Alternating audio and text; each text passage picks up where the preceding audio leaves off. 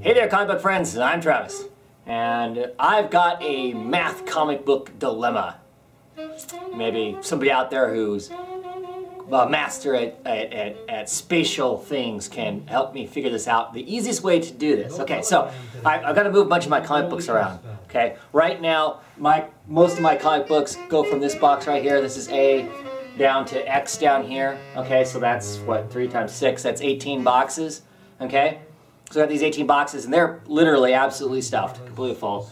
I've got 5 boxes off the side here. There's these 2 and those 3 that are empty. Okay, I can pull those boxes out. I can pull those long boxes out and move them somewhere in here if I want to. Early morning yellow flower. What is the easiest way for me to take these 18 boxes worth of comics and use those 5 to help distribute them out so no one box is heaping full?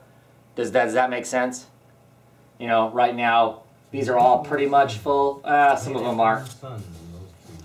Some of them got a little bit of space in them, but really not a whole lot. So I need to take those 5 boxes and spread them amongst the rest of these boxes here. And I've been putting it off because, of course, I don't know exactly the smartest way to do that. And my current comics are stacking up. I don't know, you can't see the ones clear up on top up there, but I've got 4 or 5 stacks there and 4 or 5 stacks back behind over there too. So I need to get to it.